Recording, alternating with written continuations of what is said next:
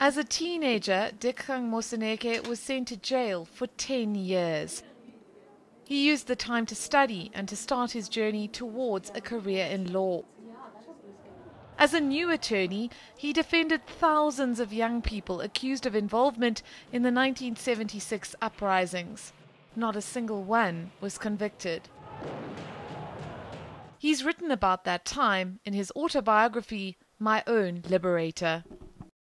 Their position was that they had themselves to fight because their parents appeared to have been subdued by the repression of the 1960s. Massive arrests, deaths in detention, people fleeing the country. And these young people were quite determined to have a rolling kind of resistance. And strangely, the fear for prison had come to zero, to nothing. You write in the book that those student uprisings were essentially not just about education and Afrikaans as a medium of education, but was essentially a proxy for a revolution against a state that was repressive. And given that you're now the Chancellor of Wits, how do you understand the protests that we are seeing now for fees must fall? Young people have almost an inbuilt sense of right and wrong. And it has been shown historically, in my time, in 1976, in the 80s, and here we are, back again, where young people have risen. And usually all of us confuse the spark with the actual cause of the explosion. And no system can go on forever with certain sharp contradictions, with social inequity.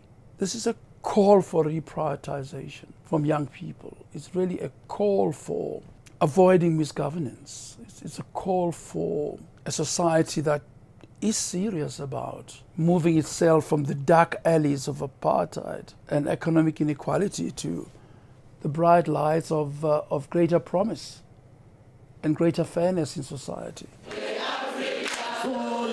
Moseneke, in his capacity as Wits Chancellor, says the university negotiated on the issue of tertiary education in a bid to articulate a common position at a historic General Assembly. But the assembly was postponed indefinitely after negotiations broke down. I asked Moseneke about the violence that has characterized some of the protests. Violence is only justified when there are no other means legitimate to be able to advance societal transition and change.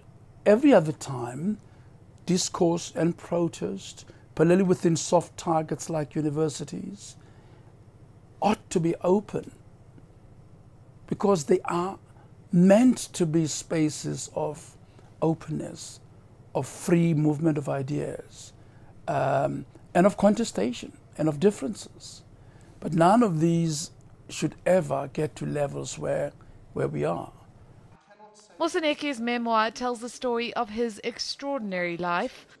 Ultimately, though, it's a plea for South Africa to find ways to deal with the massive social inequalities that continue to define life for the disadvantaged, or to face the consequences. Karen Morn, Johannesburg.